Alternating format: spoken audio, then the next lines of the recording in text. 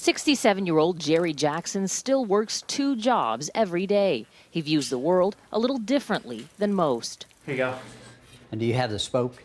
The Iowa man has been blind for 25 years. The 4 family members sitting with him, cousins Jan Katzen and Ron Jackson, his 2 daughters, Shauna Williamson and Shannon Jackson, share the rare genetic disorder that took his sight. How old were you when you started having real vision problems?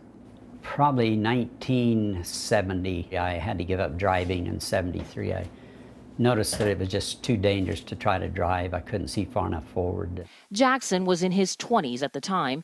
His mother was blind and so were other family members. But it wasn't until he was in his 40s that he was diagnosed with ADNIV, a disease which causes extreme inflammation of the retina. Doctors realized the genetic disorder had already passed through 3 generations of his extended family.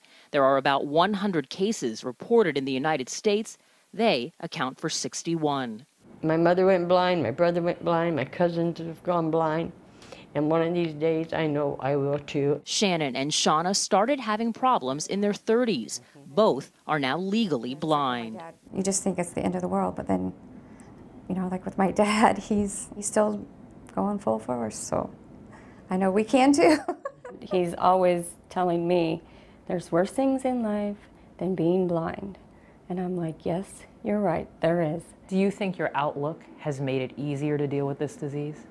Yeah, I just accept, you know, that I'm not going to probably see, and I'm just going to make the best of it. I don't even think of it anymore as being blind. I'm enjoying life as much as it can give me, you know. Have a good day. Jackson says the disease, which robbed him of sight, has helped him to see life a lot more clearly.